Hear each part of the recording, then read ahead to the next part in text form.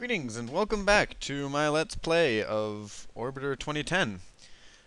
We are doing something different now that we've finished with the Raven Star. We are using the DeltaGlider IV.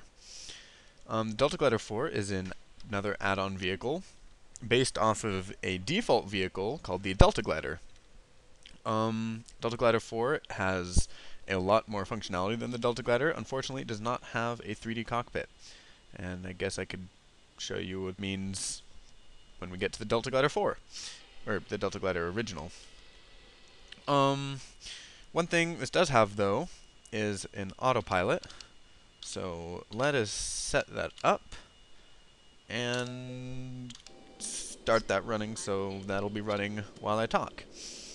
The DeltaGlider IV is what's called UMMU compatible. And what that means in the end game is that it can do a lot of cool stuff that's more realistic than not being UMMU compatible. One of those things is the people. They are a class of object, I guess you could call them, that are people, and these people are actually objects in the game. So here's one of them. That's my pilot, and my one passenger for this trip is sitting right here. And those people for this trip are named Christopher Coles and Burton Lambert. And they are simulated individually, which means that if something happened, then what happens to one doesn't necessarily affect the other. So one of them could die while the other is just knocked unconscious, or one of them gets knocked unconscious while the other one's just fine, or whatever. So another thing it means is that they use air, and sometimes, under special cases, they use food as well. So how they use air, we have life support system with reserve, with 16 days... well, 15 days for each A and B, which amounts to 30 days of air and... well, I guess it's just air. 30 days of air for these two people. If there was 5 people, then this would not be 30, it would be 14, so it would be 7 and 7. Did that number change from 15 to 14? Well, that's odd. Anyway, the life support system of the DeltaGlider is a lot more comprehensive as well. You have the fan, the filter, the coolant, and moisture. Fan filters air, fan circulates air, filter filters it. Cool keeps it cold or hot, depending, and moisture gives it a nice 36% humidity of happiness. And you can change most of these things. You can change the pressure, oxygen, and temperature, which means anything on this graph. In the green, you're good. So say we wanted a really low pressure, or lower pressure, we would have to raise the oxygen to about there. And the graph changes, but our people are happy no matter what they do. So I guess I'll just leave it like that, because I don't think I have the skills to put it back to normal. So I really like the DeltaGlider because of what it's doing right now. It is flying itself and taking off itself. And the problem with that is these autopilots that it runs are specified for either Mars, Earth, or the Moon. And if you're anywhere else, you gotta do it yourself, which I guess you gotta do it yourself with the Raven Star as well. But what it also means is that there are re-entry autopilots for this, and the re-entry only works on Earth. If you want to land anywhere else, you have to re-enter it manually, which is very, very difficult since there's not an attitude autopilot. That is, I don't think. Now hold on, let me check. 12... hold altitude. Docking auto, no hold attitude. There is! Huh. Well, there we go.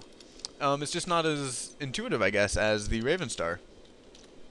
Well, that just blew my argument out of the water. So there we go. The automatic reentry is only works for Earth. So if you want to set it and let go and just sit back and watch, then you can only be at Earth, and in fact you can only have a less than 2-degree reentry angle, and you have to be less than 19,000 kilograms. And how you figure out your kilograms is right here, vessel mass. So we are at 24,000 kilograms, and dropping quickly because we're burning up fuel, as fuel is wont to do. So before I start talking about the International Space Station and more about what UMMU compatible means, I'm going to talk a little bit about pressure. There are two pressures that you have to worry about yourself, or worry with an orbiter. There's STP and DNP, and that's static pressure and dynamic pressure. Static pressure is usually, well, it's still air, and it basically means it's just, my dad always said it was like feeling the air, so I bet you they don't have the static port actually given on the ship. It's just the pressure of the air around you, not in relation to your speed. So the pressure at 30,000 feet would be the same if we were hovering or if we were flying at Mach 20, which would be very bad to do at 30,000 feet. That's what static pressure means. Dynamic pressure is the pressure in relation to your speed, and that is done by this this tube right here. You can see. I'm trying to get a good view of it. Right here, it's kind of facing forward. You can see it there at the bottom. It's called a pitot tube, and air basically just runs into that, and you get dynamic pressure, which is how much force the air has on you based on your movement. So at 30,000 feet, going Mach 20 would have a very large dynamic pressure. So dynamic pressure is almost always larger than static pressure unless you're sitting still, in which dynamic pressure would be, close to 0. Pressure is measured in pascals, which is a gram per square meter. So this means at 0.2 pascals, for every square meter of our craft, there is 0.2 grams of air weighing down on it, which is not that much. Normal sea level pressure is about 101 kilopascals. So 0.1 pascal is a percent of a thousandth of a percent. It's low. And which makes sense because we're at 115 kilometers. So I have some time now, and I don't have to stay focused on this ship because it's flying itself, which is amazing. Oh wait, does it have? It doesn't look like it has glowy. I don't think the DeltaGlider has it where the engines light up the craft, but it has an autopilot that flies itself. So there we go. So let's switch to the International Space Station. Wow, that's actually a really cool view. The International Space Station, the Earth, going to the night terminus, and the Moon! And that, which is probably something that I could zoom out really far and see, but I'm guessing it's a planet. And because the sun's over there, it's probably not Venus. I'm thinking Jupiter, but I'm not sure. Anyway, going inside, you have this brick of text which explains all the displays and what they do. F6 is UMMU. There it is right there.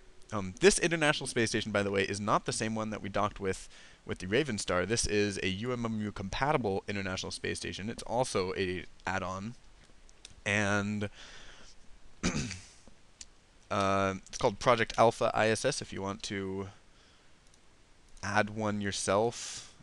Oh, this is going to take forever. I shouldn't have done that. And yet I still do it. There it is, Project Alpha. But we already have one, so we don't need it. Anyway, see this brick of text? There are 5 docks, just like the original, and there are currently 5 people in the space station. Again, these are all being simulated. Well, maybe not being currently. Their names, jobs, ages, over here we have the consumables, which shows us that we are dangerously low on oxygen and food, and all of these poor people are in dire need of getting stuff to them. So we should probably do that. And we are doing that. That's why we have launched. That's why we are taking the DeltaGlider and not the Ravenstar, which can hold, 14 people, whereas this can only hold 5. Because, unlike the Ravenstar, at least I think, there's probably an add-on that has the Ravenstar allowed to take these cargoes. But the DeltaGlider IV was designed to be able to hold, well, not designed. It can hold UMMU crates, which in this case we have 2 food and waters and 2 oxygens. And we are going to deliver those to the International Space Station so they can live. And this is actually one of the scenarios that you get when you download the Project Alpha ISS. So that is our goal, is to get these to the International Space Station. Along the way, I will talk about EVA, which is extravehicular activity, and how UMMU makes that also awesome. And later on, we will get to base building. Probably not on the moon. I might do that on Europa, but that's kind of a spoiler for one of the UCGO missions. So I'll think about where I'm going to do the base building. For now, we're just delivering these to the ISS, doing some EVA, and I'm probably going to show you the re-entry autopilot for this, which still I cannot land on a specific dot, so I'm going to overshoot or undershoot whatever I'm aiming for, most likely. If it doesn't happen, I will be very surprised. So yeah, I'm going to end the video here and continue in the next one. So see you then.